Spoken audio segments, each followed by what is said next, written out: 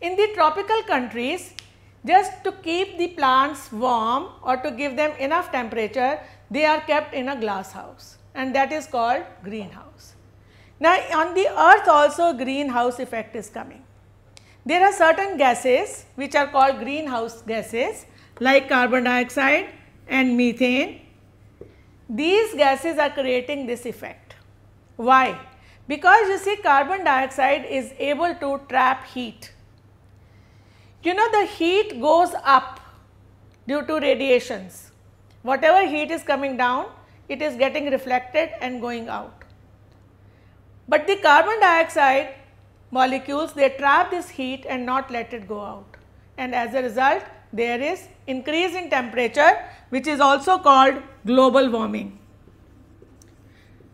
Global warming does not only mean that we will feel hot, it also means that glaciers and the ice caps will melt.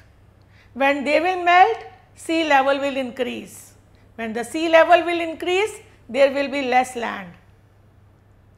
So, all these effects are going to be there of the greenhouse effect, as it is called. So, again, what is the way out? We have to control the emission of carbon dioxide. We have to maintain the balance of oxygen and carbon dioxide. We have to control the increase of population. We have to control deforestation.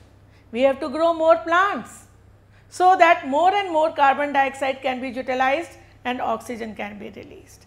All these practices are called sustainable practices. So, the need of the hour is not to stop using things. The need of the hour is to have sustainable practices, to have habits which conserve. Conserve does not necessarily mean being miserly. It also does not mean that you are poor.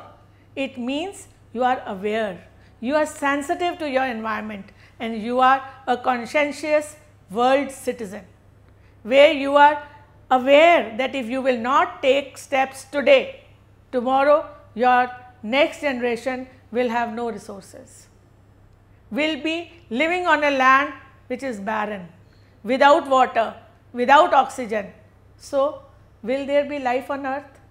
And if there will be no life on earth, will earth remain a unique planet that we boast of today?